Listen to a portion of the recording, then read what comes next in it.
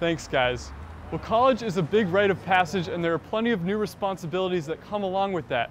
Luckily for you, there are plenty of adults on campus to help you through those tough things like finances, scheduling, or your career.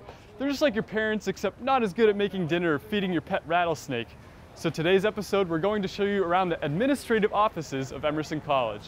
Here in the lower lobby of the little building, we have the Student Services Center that can help you work out any financial dilemmas you might have. Just down the hall and another set of stairs is a very important office on Emerson's campus, the Office of Public Safety. If you find yourself here, maybe it's for a cab voucher, maybe you're trying to get your Christmas lights approved, or maybe you found a homeless man squatting in your dorm. Whatever it is you need, the officers are here 24/7 to help you out. There are many offices in the little building, but there are even more in the Union Bank building across the street. Follow me. Say your mom has been bugging you about getting your flu shot for the upcoming season. Well, fear not, because the Center for Health and Wellness has you covered.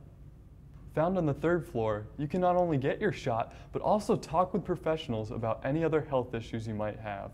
And once you're feeling all better, you can focus on your academics and your future. Up here on the 6th floor are the conveniently placed Academic Advising and Career Services offices. Advisors are available to help you not only make good decisions when it comes to your career here on campus, but also to prepare you for the careers you will have post-graduation. But you don't have to start worrying about graduation just yet. You still have 4 years at Emerson, and these services are here to make sure that you get the best out of them. For Campus Wraparounds, I'm Anthony Chasse. Now back to you, Shaquela and Deanne.